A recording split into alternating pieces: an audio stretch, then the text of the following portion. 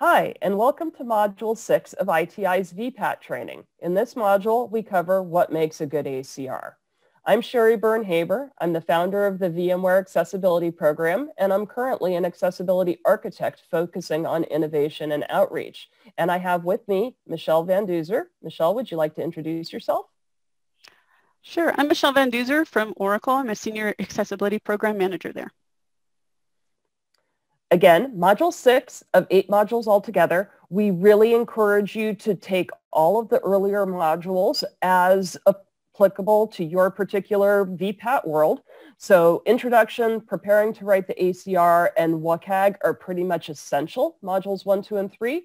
4 and 5 depend on whether you want to complete the 508 and EN 301, 549 sections of the ACR.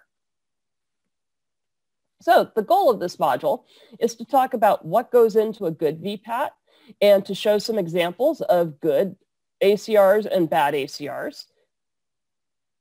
So what goes into a good ACR? A good ACR provides truthful statements of product accessibility. This is not a future state. This is not a wish list. This is how does it work now. An ACR can be a legal document if it's included in a bid or a contract. So if there's dispute later on, it might end up getting introduced into court, which is why it's excruciatingly important that it's accurate. And the best practice is once the ACR is written and reviewed for accuracy, it needs to be reviewed by management who's responsible for the product, especially if there are statuses that don't include full support. So partially supports, does not support. Management really needs to have visibility into those. So here's what's the minimum requirements of an ACR. And of course, this is a floor. You can always do more than this. First of all, you have to put in basic information about the product. That's going to include things like the product and the version number, the date of the ACR completion. That should tie to the date approximately that the testing was done. You don't want to, it's not the date that you make the ACR available on the internet.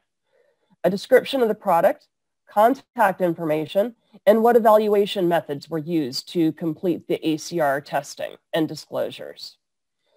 You want to include what standards and guidelines that you're covering in the ACR. There's a definition of terms, and then you're going to have a series of tables. And the tables will include one or more of a WCAG 2.x report, either 2.0 or 2.1, depending on what you're testing to, a Section 8 report, and an EN 301-549 table. So evaluation methods used can be fairly broad. So some of the best practices for things that you can include in the evaluations is whether testing has been based on general product knowledge. You know, your testers already know how to use the product. If it's similar to another product that you've evaluated. For example, VMware has a lot of command line interface products. And so we refer to other command line interface VPATs because they're all tested fairly similarly. So if that's the case, you can use that in your evaluation methods used. What assistive technologies did you test with? Did you test with screen readers? Did you test with a switch? Did you test with a keyboard? All of these things are really important because it gives the reader an impression of how thorough the testing was and what disabilities the product was tested with in mind. Whether or not you've used a published test method, such as one of the WCAG testing methodologies, or whether you've used a proprietary testing method. What was manually tested versus what was tested by automation. If you're only disclosing automated testing, that's typically a red flag to your ACR reviewers because, of course, only about 30% of tests can be done in an automated manner and about 70% of them require manual testing. So if you're doing manual testing, you want to make sure you disclose that. Was the testing done by a person with a disability? I know how to use 6 different screen readers, but I don't use them the way a person who natively uses a screen reader day-to-day uses them. I do use magnification day-to-day, so that would be something that would be important to disclose if I was doing the testing. Application standards and guidelines tables. So this is at the top of the ACR, and this is where you mark what you're testing and what you're not testing. So you can see that you have both WCAG 2.0 and WCAG 2.1 guidelines. And then they're each broken down into 3 levels, A, AA, AAA. So most people, not always, answer A and AA as yes and AAA as no. If you're disclosing AAA guidelines, then you would definitely check yes for AAA. You also have to do 2.0 and 2.1 separately in this section. So you need to indicate each time if you're doing 2.1 AA, if that's your end level of testing, you're going to mark yes for A and AA for 2.1. You're also going to mark yes for A and AA for 2.0 since it's cumulative. Then you mark yes or no for the 508 standards and yes or no for the EN 301-549 standards. So there are 5 different conformance levels that you can use. Supports, partially supports, does not support, not applicable, and not evaluated. The only time that it's legitimate to use not evaluated is for the WCAG 2.1 or 2.0 level AAA guidelines. If you use evaluated under another condition, that's going to be considered wrong. Also, when you're filling in the WCAG tables, you may use the term supports interchangeably with the term not applicable.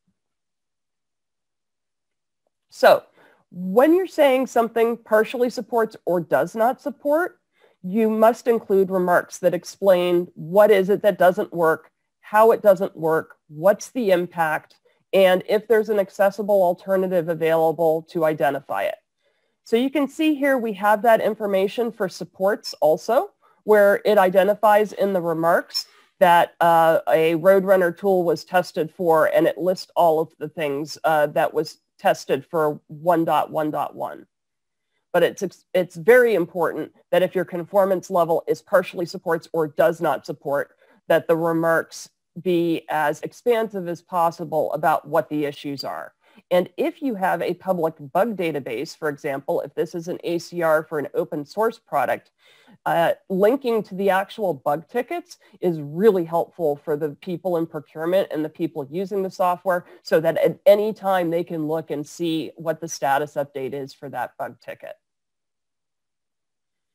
Other best practices that are good for remarks include approach to regarding the test for whatever the criteria is, information about operating systems, frameworks, and browsers. For example, you might need to disclose a bug that only appears in one particular browser. So you would want to call that out in your remarks section.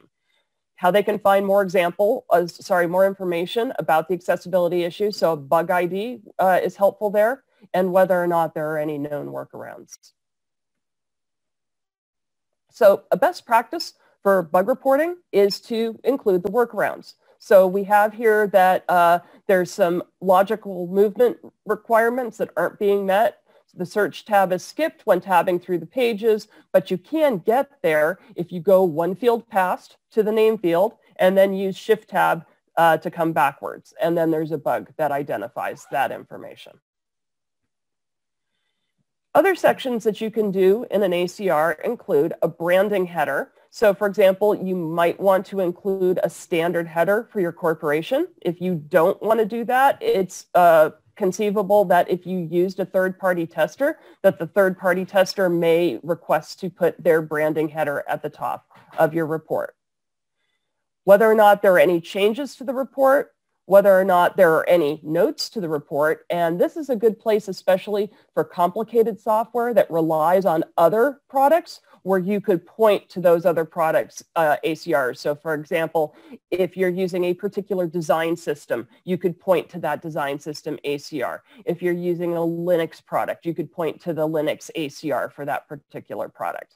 And then finally, if you have a legal department, chances are they're going to want to include a disclaimer at the bottom of all of your ACRs.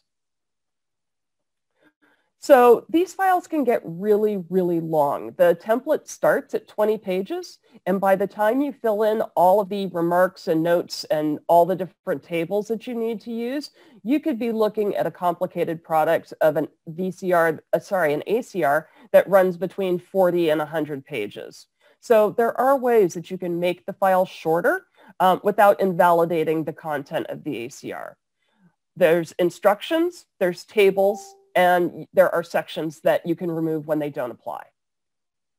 So for example, the first 9 to 10 pages of the 20-page ACR template are actually instructions for the author of the ACR for how to complete it. You're definitely going to want to delete those because the readers of the ACR don't need them.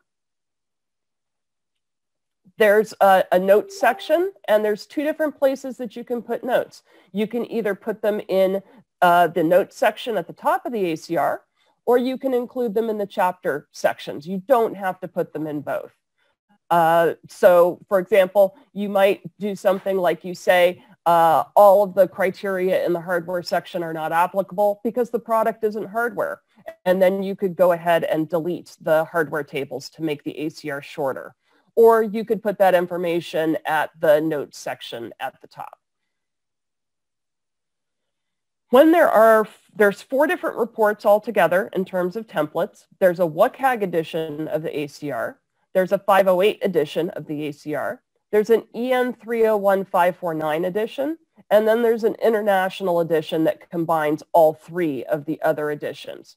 You can either do these 3 separately, or you can do them combined in the international edition. Sometimes your procurement officers will, for where you're bidding your software, will ask you for a particular version. They'll say, we want to see the revised section 508 edition, or we want to see the EN 301549 edition. Even though that those are included in the international edition, sometimes they want them separated out. In terms of removing the EN 301549 sections, you can put in comments again, like the hardware section, where you can say, look, we're just omitting this section because none of this applies to us. All it would be is a string of not applicables. And so you can shorten your ACR by removing that information. If you're doing an ACR that is specifically tested to WCAG 2.0, there are 2 different ways you can handle the WCAG 2.1 results. You can either take each WCAG 2.1 line item and put that it's not applicable. And you can see here on the table from guideline 2.5.1 to 2.5.4, each of the conformance levels is listed as not applicable. And then each of the remarks says WCAG 1 results are not applicable because it's not included in this ACR. But a shorter way of doing it is to just mark that WCAG 2.0 was tested and not 2.1 at the top of the ACR, and then just delete those rows from the table, because all of those not applicable rows don't really add a ton of value to the reader, and that makes it shorter, which makes it easier for the reader. You can also combine WCAG tables. So for example, if you have level A, that's in one table, level AA is in a second table. However, you can combine them both, as is seen on the left-hand side here, where you've got AA and A mixed into a single table. The reason why I like doing it this way is it makes it easier to see the consecutive numbers that are going back and forth between the A and the AA, and it's easier for the reader to check and make sure that something wasn't accidentally omitted. So the approach that we take at VMware is the left, which is to combine the 2 tables, but either choice is perfectly acceptable. So now we're going to look at a few good ACRs and a couple of bad ACRs. So this is a bad ACR because it doesn't use the required conformance levels. You can see we've got passes and no supports. We've got irrelevant instead of not applicable. And we have minor exceptions, which is also not an allowed conformance level. Don't make up your own conformance levels. You get 5. Those are the only 5 that you can use. So here's a good example. You can see that we've got supports, not applicable, supports, partially supports, and supports again, with the appropriate remarks to the right-hand side of the conformance level.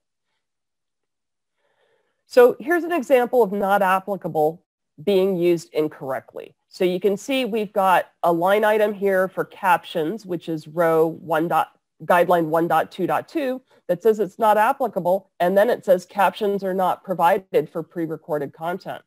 Well, if captions aren't provided for pre-recorded content, that does not support. That is not applicable. Not applicable literally means that the guideline doesn't apply to your product because you don't have that thing being triggered in your product. So here's an example of where not applicable is being used correctly.